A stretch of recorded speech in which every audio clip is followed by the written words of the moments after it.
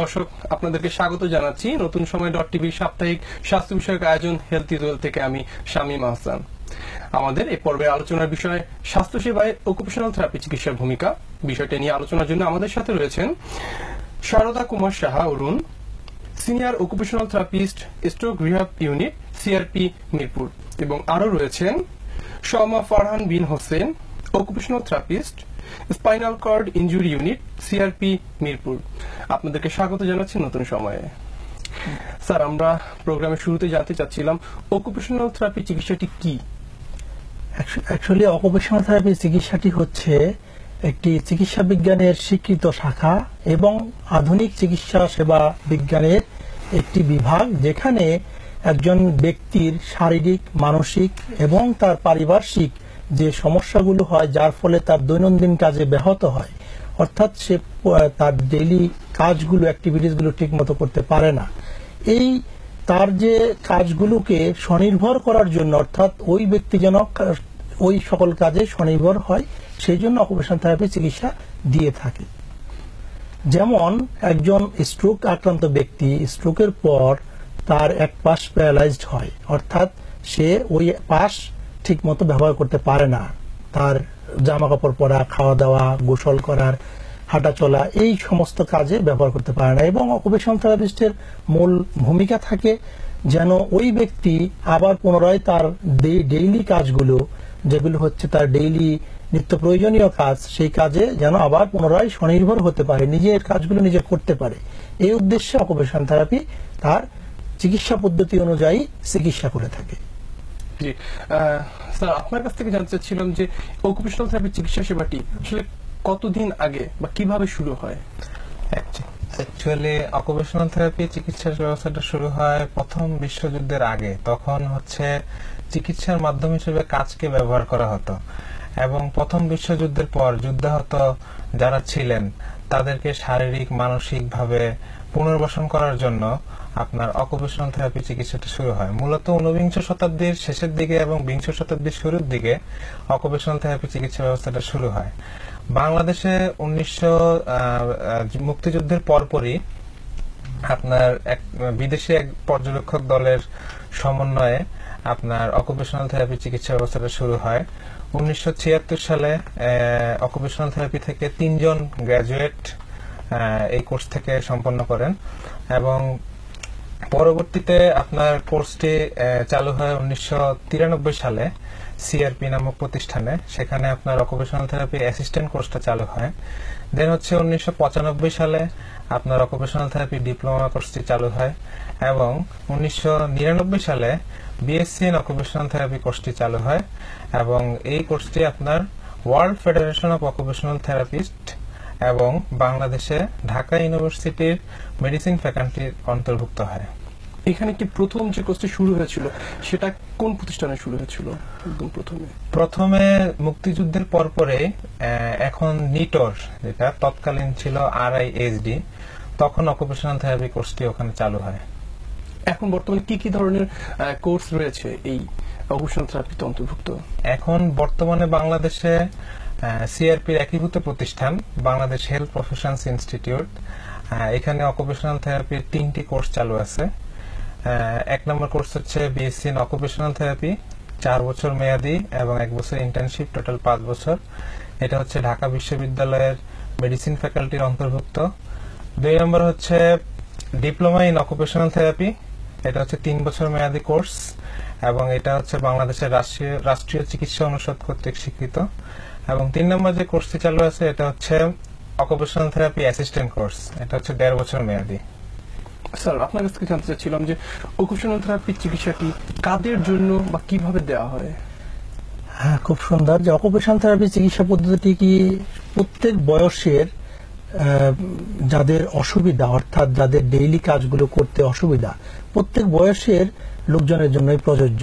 প্রথমত আমরা যদি আসি যে নিউরোলজিক্যাল কন্ডিশন, অর্থাৎ যাদের মস্তিষ্কজনিত, স্নায়ুরোগজনিত সমস্যা, যেমন stroke, Parkinson disease, multiple sclerosis, এবং ব্রেন ইনজুরি, হেড ইনজুরি কিংবা স্পাইনাল কর্ড ইনজুরি, এই জাতীয় স্নায়ু রোগ ব্যাধি বা রোগ সমন্বিত যেসব ব্যক্তি যারা ঠিকমতো কাজকর্ম করতে পারতেছে না কিংবা আফটার স্ট্রোক তাদের ডিসেবিলিটি গ্রো করছে, এদেরকে অকুপেশন থেরাপি চিকিৎসা পদ্ধতিতে এনে তাদেরকে পুনর্বাসন করা সহজ হয়। এবং আমরা যদি শিশু রোগে যাই, অর্থাৎ পেডিয়াট্রিক সেটিংস, সেখানে যেমন আছে সেরেব্রাল পলসি কিংবা অটিজম, ডাউন সিনড্রোম, এই ধরনের শিশু রোগজনিত যে সমস্ত কন্ডিশন আছে, এদের ক্ষেত্রে অকুপেশন থেরাপিস্ট গুরুত্বপূর্ণ ভূমিকা পালন করে। তাদের যে সমস্ত ডেইলি অ্যাক্টিভিটিস অসুবিধা হয় কিংবা ডেভেলপমেন্টাল যে অসুবিধাগুলো, সেগুলোতে অকুপেশন থেরাপিস্ট বিশেষ ভূমিকা পালন করে। আমরা যদি মানসিক স্বাস্থ্যের দিকে দেখি, সেখানে অকুপেশন থেরাপিস্টের ভূমিকা অত্যন্ত গুরুত্বপূর্ণ। যেখানে আমরা দেখি সিজোফ্রেনিয়া কিংবা ডিপ্রেশন, এই ধরনের যে সকল মানসিক প্রতিবন্ধিতা কিংবা মানসিক রোগ আছে, যেগুলোর ফলে ওই ব্যক্তি সমাজে ঠিকমতো তার রোল প্লে করতে পারে না কিংবা নিজের ডেইলি অ্যাক্টিভিটিস গুলোতে নিজে হেল্প করতে পারে না, এই ধরনের রোগীদেরকে নিয়ে অকুপেশনাল থেরাপিস্ট খুবই গুরুত্বপূর্ণ ভূমিকা পালন করে, যাতে ওই ব্যক্তি তার নিজের কাজগুলো এবং সমাজে তার রোল প্লে করতে পারে। ঠিক একইভাবে আমি যদি আমাদের অর্থোপেডিক্স কন্ডিশন কিংবা মাস্কুলোস্কেলিটাল কন্ডিশনের দিকে দেখি, যেমন আমরা বলতে পারি ব্যাক পেন, নেক পেন, অস্টিওআর্থ্রাইটিস নি, কিংবা হ্যান্ড ইনজুরি কিংবা হ্যান্ড পেন, এই জাতীয় শারীরিক যে অসুবিধাগুলো, সেখানে অকুপেশন থেরাপিস্ট অত্যন্ত গুরুত্বপূর্ণ ভূমিকা পালন করে। এখানে চিকিৎসার সাথে সাথে একজন অকুপেশনাল থেরাপিস্ট কিভাবে এই ডিজিজগুলো বা এই অসুবিধাগুলো প্রতিরোধ করতে পারে, অর্থাৎ আর্গোনমিক্যাল সেটআপ দিতে পারে, যাতে করে ওই ব্যক্তির ব্যাক পেন কিংবা নেক পেন ঠিক প্রতিরোধ করা যায়, এই বিষয়েও একজন অকুপেশনাল থেরাপিস্ট অত্যন্ত গুরুত্ব সহকারে ওই ব্যক্তিবর্গ বা ওই জনগোষ্ঠীকে একটা উপদেশমূলক অ্যাক্টিভিটিস রাখতে পারে। ঠিক একইভাবে আমরা যদি দেখি কার্ডিয়াক রিহ্যাব, অর্থাৎ এই যে কার্ডিওলজির যে আমরা দেখি হার্ট রিলেটেড অসুবিধা, এই ক্ষেত্রে একজন অকুপেশনাল থেরাপিস্ট যেমন চিকিৎসা দিয়ে থাকে, তেমনই প্রতিরোধমূলক অ্যাওয়ারনেস করতে পারে, যাতে হার্ট রিলেটেড অসুবিধাগুলো তার কাজের জন্য কিংবা তার কর্মক্ষেত্রে কোনো অসুবিধা সৃষ্টি না করে। ঠিক একইভাবে অকুপেশনাল থেরাপিস্ট এখন বিশ্বে প্রাইমারি হেলথ কেয়ারেও কাজ করে, অ্যাওয়ারনেসমূলক কার্যক্রমগুলোতে ইনভলভ থাকে। এখানে আমি স্যারের সাথে একটু অ্যাড করি, আপনার আমাদের যে নিউরোলজিক্যাল কন্ডিশন গুলা, এখানেও অকুপেশনাল থেরাপি খুব গুরুত্বপূর্ণ ভূমিকা পালন করে, যেমন stroke, spinal cord injury, গুলেনবারি syndrome, Parkinson disease, স্নায়ু রোগের আক্রান্ত বিভিন্ন রোগীদের ক্ষেত্রে আপনার অকুপেশনাল থেরাপিটা চিকিৎসা ব্যবস্থা দিয়ে থাকে। আমরা এটাও জানি আপনি স্পাইনাল কর্ড ইনজুরি ইউনিটে এই মুহূর্তে রয়েছেন অ্যাজ এ অকুপেশনাল থেরাপিস্ট হিসেবে। এই ক্ষেত্রে যে স্পাইনাল কর্ড ইনজুরি একজন পেশেন্ট, তাকে কিভাবে এবং কোন পর্যায়ে অকুপেশনাল থেরাপিটি দেওয়া হয় এবং কিভাবে দেওয়া হয়? এখানে আমরা স্পাইনাল কর্ড ইনজুরি পেশেন্টদের জন্য অকুপেশনাল থেরাপি ব্যবস্থাটা 4 ভাগে ভাগ করেছি। এক নম্বরে হচ্ছে অ্যাকিউট স্টেজ, দেন হচ্ছে অ্যাক্টিভ স্টেজ, দেন হচ্ছে রিহ্যাবিলিটেশন স্টেজ, দেন হচ্ছে কমিউনিটি রিইন্টিগ্রেশন স্টেজ। অ্যাকিউট স্টেজে পেশেন্ট যখন আসে, তখন সে হচ্ছে আপনার ট্রাকশন বেডে অথবা বেড রেস্ট অবস্থায় থাকে। এখানে তার যাতে শারীরিক কোনো বিকৃতি না হয় বা কোনো অসুবিধা না হয়, বা বিশ্রামে থেকে যাতে তাকে লেজার অ্যাক্টিভিটিতে এঙ্গেজ করা যায়, সেই ব্যবস্থাটা হচ্ছে আপনার অকুপেশনাল থেরাপি দিয়ে থাকে।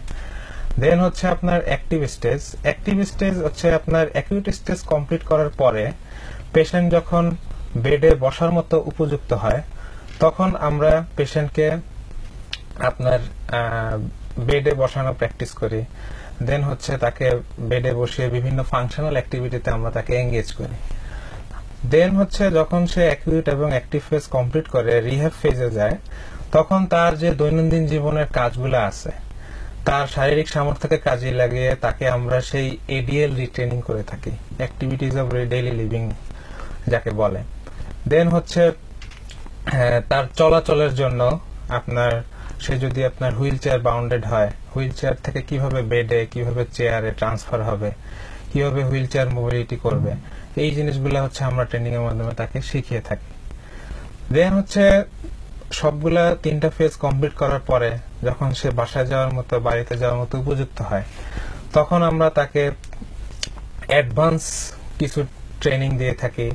তারপরে হচ্ছে তার সে বাড়িতে গিয়ে কোন কাজে এঙ্গেজ হবে সেই বিষয়ে এডুকেশন দিয়ে থাকি। কমিউনিটিতে গিয়ে সে কিভাবে মানুষের সাথে কথা বলবে, চলাফেরা করবে এবং বিভিন্ন কাজে এঙ্গেজ থাকবে, মানসিকভাবে শারীরিকভাবে কিভাবে পারফেক্ট থাকবে সেই বিষয়ে আমরা হচ্ছে তাকে ট্রেনিং দিয়ে থাকি।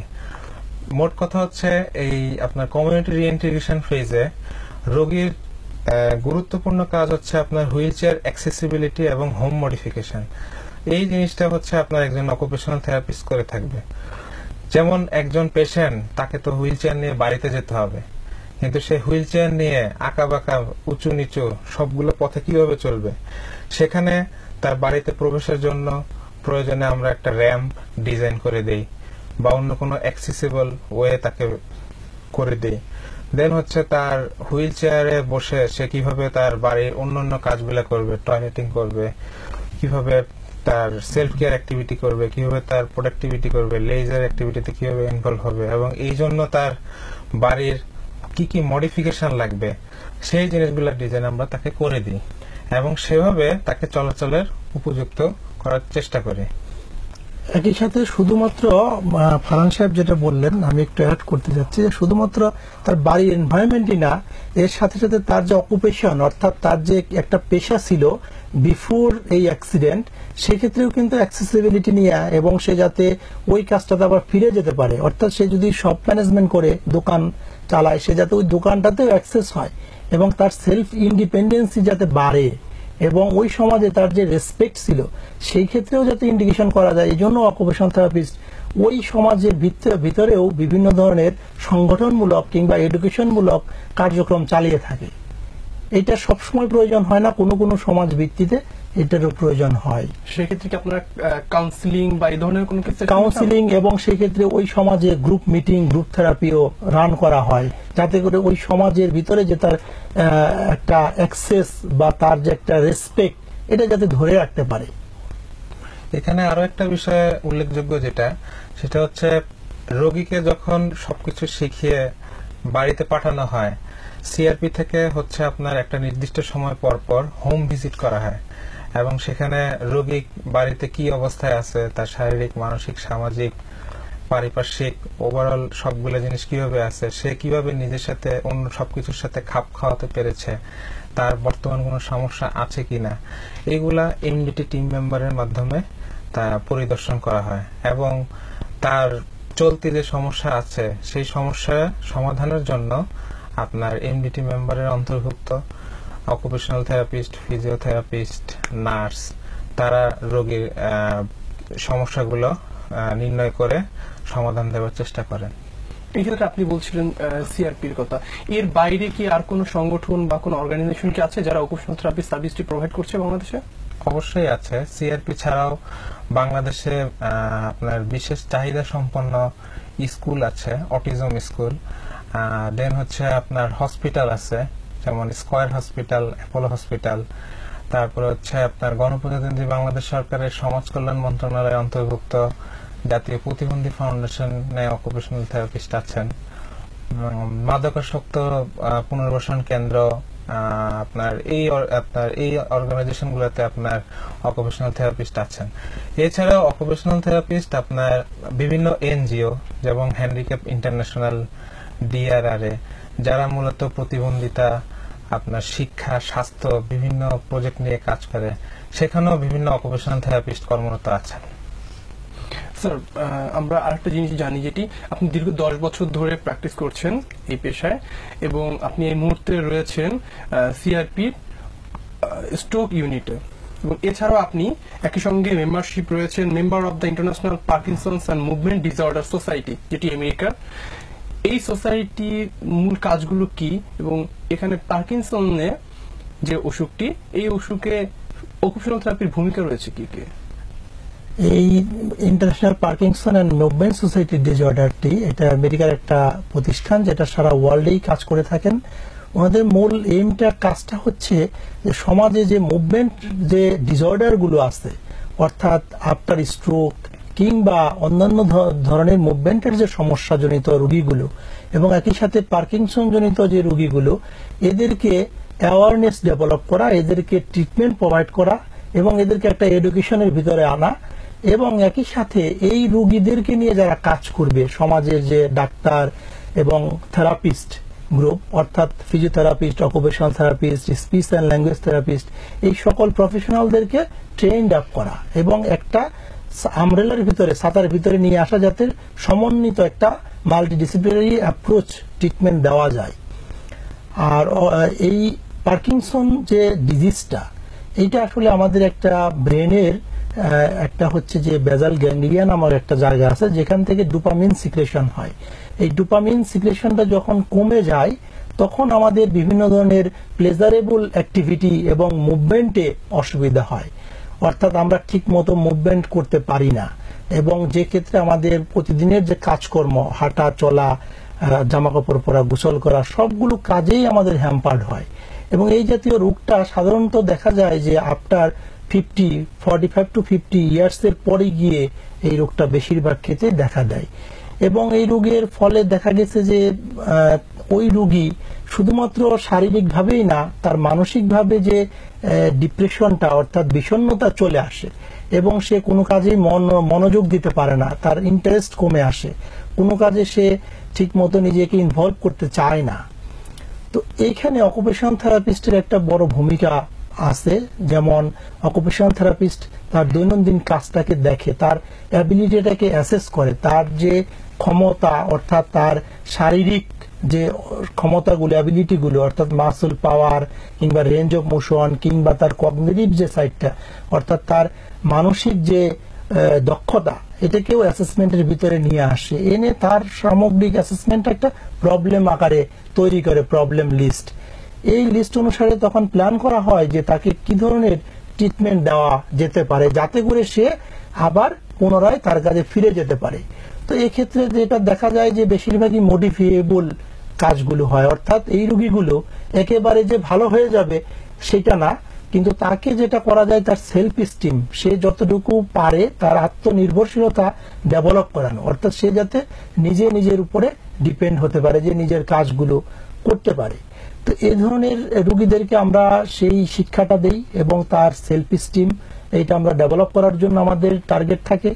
এবং এজ এ অকুপেশনাল থেরাপিস্ট তার হ্যান্ড ফাংশন, তার যে মনের যে ব্যাপারটা যেটা বললাম ডিপ্রেশন হয়ে যায়, তখন তাকে ইন্টারেস্ট বাড়ানো প্রত্যেকটা কাজে, এবং তাকে গ্রুপ থেরাপির ভিতরেও প্রয়োজন হলে নিয়ে আসা। এবং শুধু রোগী নিয়েই আমাদের কাজ না, রোগীর যে প্যারেন্টস বা রোগীর যে যারা গার্জিয়ান থাকে, ফ্যামিলি মেম্বার থাকে, তাদেরকে নিয়েও আমাদের অনেক কাজ আছে এখানে। এই ক্ষেত্রে রোগী যেহেতু ডে বাই ডে একটু ডিটোরিয়েট করতে থাকে, অনেক ক্ষেত্রে দেখা যায়, তখন তাদের রোগীর কেয়ারারদেরকে কাউন্সিলের ভিতরে নিয়ে আসতে হয়। এখানেও একজন অকুপেশনাল থেরাপিস্ট অনেক গুরুত্বপূর্ণ ভূমিকা পালন করে। স্যার, এখানে বলছেন যে গ্রুপ থেরাপি, এটি সম্বন্ধে জানতে চাচ্ছিলাম। গ্রুপ থেরাপিটা হচ্ছে এরকম একটা থেরাপি যেখানে রোগীকে তার লেভেল অফ ইন্টারেস্ট একটা কাজে, অর্থাৎ সবাই মিলে যখন কাজ করা হয়, গ্রুপ থেরাপিতে শুধুমাত্র একটা রোগী থাকে না, যেখানে এই ধরনের আরো 2-3টা রোগীকে একত্র করে তখন আমরা একটা অ্যাক্টিভিটি সিলেক্ট করা হয়, যে অ্যাক্টিভিটিটা খুবই সহজ, সবাই যাতে একটু একটু করে করতে পারে। তখন হয় কি, ওই রোগীটা, আমার যে রোগীটা পার্টিকুলার, ওই রোগীটা দেখা গেল যে একটু সে ইন্টারেস্ট ফিল করে অন্য রোগীকে দেখে কিংবা অন্য একজন কেয়ারারকে দেখে, তখন এই তার যে এই কাজের যে ইনভলভমেন্টটা এটা বেড়ে যায় আরো। যেটা একা একা যখন করতে যায় তখন সে একা একা ঠিক মতো ইন্টারেস্ট ফিল করে না, যেটা গ্রুপে দিলে তখন ডিসকাশন হয়, এদের ভিতরে একটা আন্ডারস্ট্যান্ডিং, ইন্টার কোলাবোরেশনটা বাড়ে, অর্থাৎ একজন আরেকজনকে শেয়ারিং করে, এই শেয়ারিং এর মাধ্যমে তাদের ডেভেলপটা আরো বেশি হয়। তো এই ইন্ডিভিজুয়াল থেরাপির পাশাপাশি আমরা গ্রুপ থেরাপিতেও এই ধরনের রোগীকে ইনভলভমেন্ট করি, যাতে তার এই ইন্টারেস্ট গুলো বাড়ে। স্যার, এখানে আপনি বলছিলেন একটু আগে যে কেয়ার গিভার বা এরা কারা? কেয়ার গিভার সাধারণত আমরা যেটা করি যে তার ফ্যামিলি মেম্বার, অর্থাৎ হাজব্যান্ড থাকলে ওয়াইফ কিংবা তার ছেলে মেয়ে কিংবা তার কাছের কোনো আত্মীয় স্বজন, এনারাই সাধারণত কেয়ার গিভার হিসাবে আসে। কোনো কোনো ক্ষেত্রে আমাদের দেখা যায় যে অনেক সময় তার কাছের লোকগুলো হয়তো আসতে পারে না, এই সব ক্ষেত্রে ওনারা অনেক সময় পেইড কেয়ার গিভার, অর্থাৎ যাদেরকে টাকা দিয়ে ডেইলি পেমেন্টে হয়তো রাখে, তো এদেরকেও আমরা ইনভলভমেন্টে আনি, যেহেতু সে দেখাশোনা করবে ওই রোগীটার।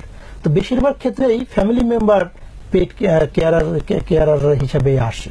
স্যার আরেকটা জিনিস আমরা জেনে থাকি যে একজন ডিসেবল পেশেন্টকে যখন ট্রিট করা হয়, বিশেষ করে হুইল চেয়ার অ্যাক্টিভিটিস এর ক্ষেত্রে তার সাথে পেয়ার হিসাবে কাজ করে দুইজন করে। তো এই ব্যাপারটা নিয়ে যদি কিছু বলতেন, কেন বা এটার উপকারিতাগুলো কি কি? দুজন করে সাধারণত আমরা একই ক্ষেত্রে, অর্থাৎ রোগীটা যখন ঠিক মুভমেন্টে অসুবিধা হয়, একটা ট্রান্সফার হতে বেড থেকে হুইল চেয়ার কিংবা হুইল চেয়ার থেকে বেড, তখন সাধারণত দেখা যায় যে হেভি হলে দুজন অ্যালাউ হয়, বাট বেশিরভাগ ক্ষেত্রে একজন থাকেন যিনি এই কাজগুলো অর্থাৎ রোগীকে একটু ট্রান্সফারিং এ হেল্প করে। এবং তাদেরকেও আমাদের এডুকেশন করতে হয় যে যেহেতু তারাও ওইভাবে আগে থেকেই জেনে আসেন না কি করে হুইল চেয়ার থেকে ট্রান্সফার করতে হবে, তাদেরকেও আমাদের এই ট্রান্সফারিং এর ভেতরে আনতে হয় এবং কেয়ারার হিসেবে তাদেরকেও যতগুলো ট্রেনিং করানো আমরা শুরুর দিকে সেই ট্রেনিং গুলো দিয়ে থাকি। স্যার আরেকটা জিনিস জানি যে আপনি দীর্ঘ 10 বছর ধরে স্ট্রোক ইউনিটে কাজ করে যাচ্ছেন। তো এই যে স্ট্রোক ইউনিটে এই অকুপেশনাল থেরাপির আসলে মূল ভূমিকাগুলো কোথায়? আসলে স্ট্রোক ইউনিটের সম্বন্ধে যদি বলতে যাই, স্ট্রোক সম্বন্ধে আমাদের একটু ছোট করে জানা দরকার যে স্ট্রোক জিনিসটা কি। স্ট্রোক জিনিসটা হচ্ছে যখন ব্রেনের ভিতরে আমাদের এই যে রক্ত চলাচলটা, আমাদের দেহে রক্ত চলাচল হয় ব্রেনের ভিতরে, তো এই ব্রেনের ভিতরে রক্ত চলাচলে যদি কোনো কারণে বাধাগ্রস্ত হয়, সেটা হতে পারে হ্যামোরেজিক হয়ে অর্থাৎ রক্তক্ষরণ হয়ে, হতে পারে রক্ত না যাওয়ার ফলে অর্থাৎ ব্লক হয়ে গেল আর্টারির ভিতরে, তখন আর রক্ত যেতে পারে না পরের অংশে। তো তখন এই ব্রেন সেলগুলো ড্যামেজ হয়, অর্থাৎ ব্রেন সেলগুলো মারা যায়, সেটা কখনো কখনো পার্শিয়াল, কখনো কখনো কমপ্লিট। এর ফলে ওই ব্রেন সেলগুলো ড্যামেজ হওয়ার ফলে ওই ব্রেন সেলগুলো যে এরিয়াটা যে কাজগুলো করতো তখন এই কাজগুলো আর হয় না। তো এর ফলে কি হয়, আমাদের ব্রেনের যে পাশে স্ট্রোকটা ঘটনাটা ঘটে তার অপোজিট সাইড, অর্থাৎ যদি রাইট সাইডে ডান পাশে যদি ব্রেন ক্ষত হয় তাহলে বাম পাশ প্যারালাইজড হয়, অপোজিট সাইড প্যারালাইজড হয়ে যায়। এবং এর সাথে সাথে তার স্পিচ প্রবলেমও থাকতে পারে। পাশাপাশি কগনিটিভ একটা আমাদের ডোমেন আছে, যেটা হচ্ছে আমাদের চিন্তা ভাবনা, আমাদের যে ইন্টারেস্ট, আমাদের ইমোশন, মেমোরি, এই জিনিসগুলো দেখে থাকে। এই সাইডটাও অনেক অংশেই দেখা যায় তার নষ্ট হয়ে যায়। তো আমরা যদি খুব ছোট উদাহরণ দেই, যেমন জমিতে আমরা যখন পানি দেই, নালা তৈরি করে পানি দেই, এবং এই ক্ষেত্রে দেখা যায় না উপর থেকে, নালার উপর থেকে যদি মাটি পড়ে সেই পানিটা ব্লক করে ফেলে, তাহলে ওই পানিটা আর খেতে যেতে পারে না, এবং ওই ক্ষেতের যে ফসলগুলো সেগুলো দেখা যাবে যে সবুজ আর হচ্ছে না, সেগুলো হলুদ হয়ে আস্তে আস্তে মারা যাচ্ছে। ঠিক এমন অবস্থাটাই আমাদের ব্রেনের ভিতরেও ঘটে। তো এটা হলো স্ট্রোক। তো এই স্ট্রোকের যে আমাদের অকুপেশনাল থেরাপির ভূমিকাটা, এটা অত্যন্ত গুরুত্বপূর্ণ। বিকজ এই প্রথমে স্ট্রোক হওয়ার পরপরই রুগী যায় হচ্ছে আমাদের মেডিকেল ডাক্তারের কাছে অথবা নিউরোলজিস্টের কাছে, জেনারেল প্র্যাকটিশনারের কাছে। তো ওনারা জেনারেল প্র্যাকটিশনাররা যদি মনে করেন যে একজন নিউরোলজিস্টের কাছে পাঠানো দরকার, ওনারা তখন পেরিফেরি থেকে তখন আমাদের স্পেশালাইজড ইনস্টিটিউট বা হসপিটালগুলোতে পাঠায়, এবং সেখানে 2 থেকে 3 সপ্তাহের একটা অবজারভেশন পিরিয়ড, খুব ক্রিটিক্যাল পিরিয়ড যায়।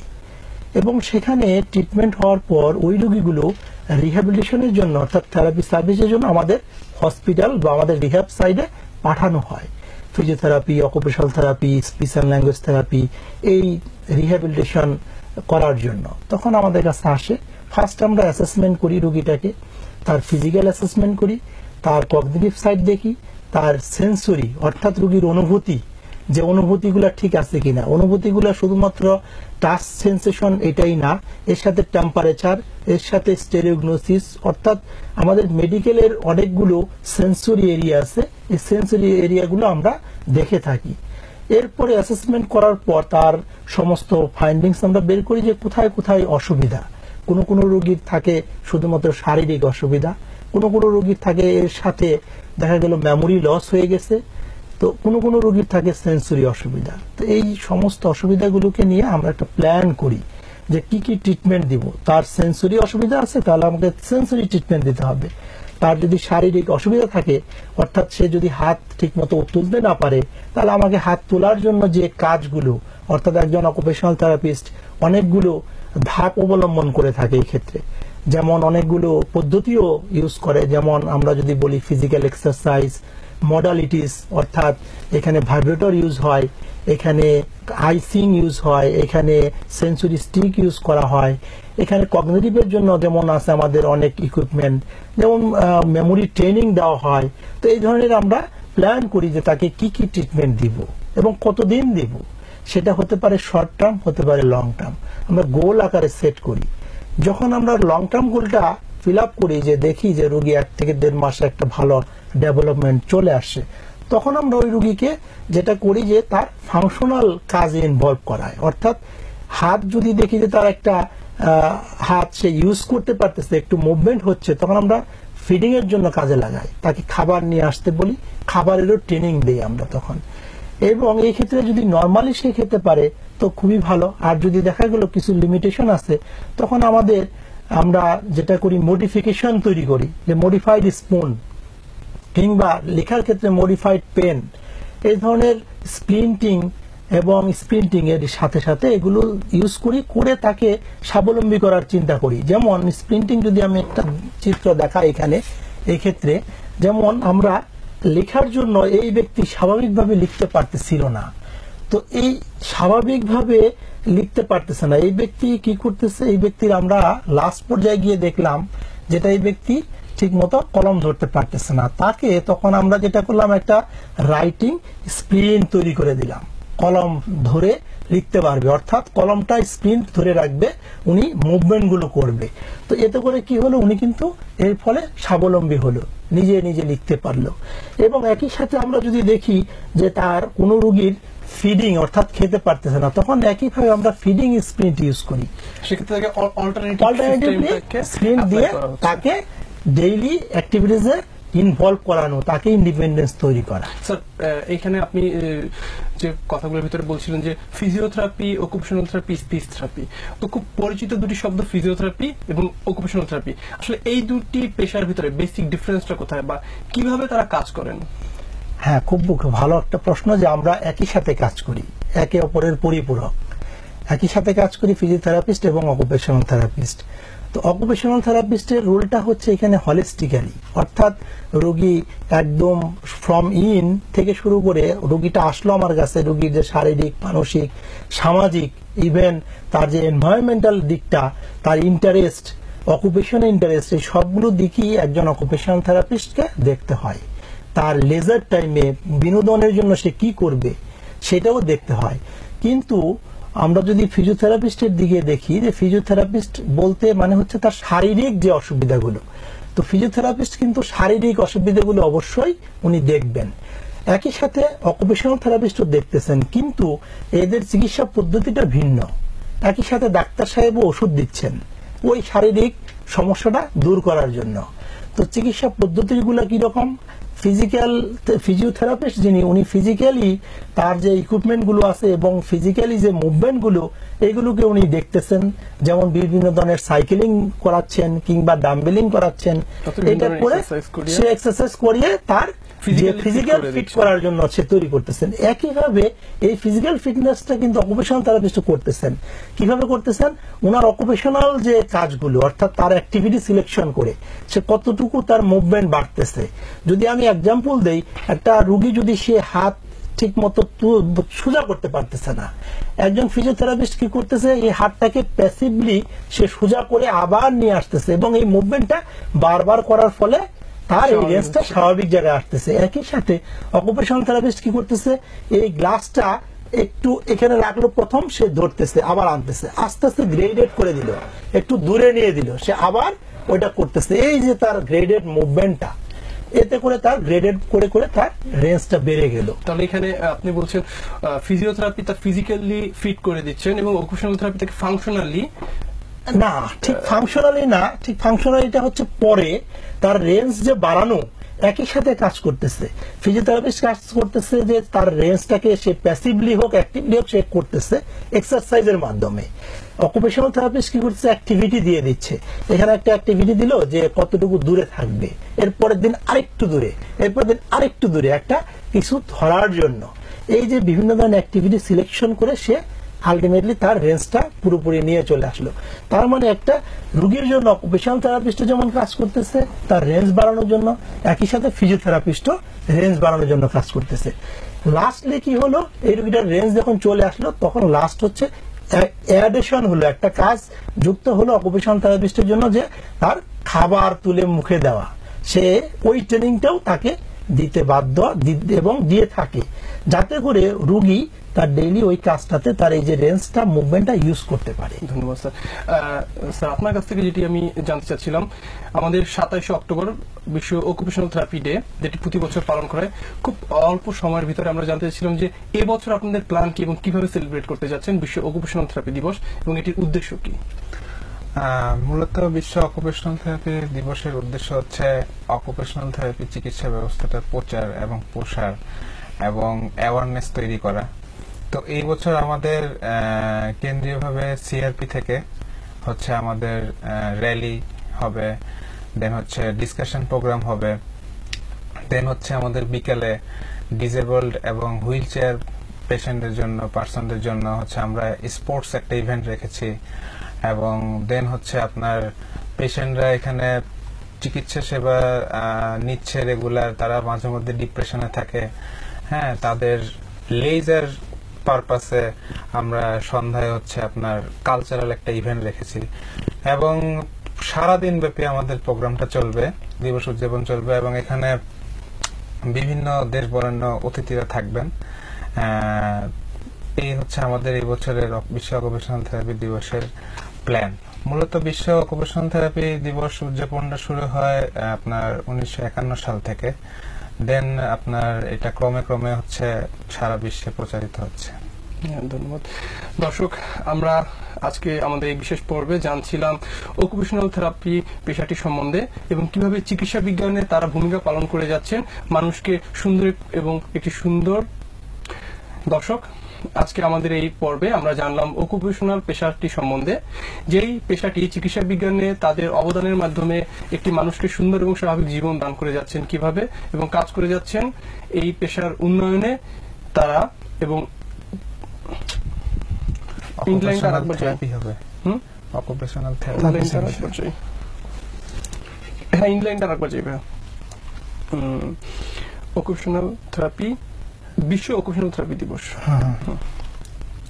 দর্শক, আমাদের এই পর্বে আমরা জানলাম চিকিৎসা বিজ্ঞানের বিভিন্ন ধারার ভিতরে অন্যতম অকুপেশনাল থেরাপি চিকিৎসাটি সম্বন্ধে, এবং যারা আমাদের সুন্দর এবং স্বাভাবিক জীবন দান করার জন্য দিয়ে যাচ্ছেন অক্লান্ত পরিশ্রম।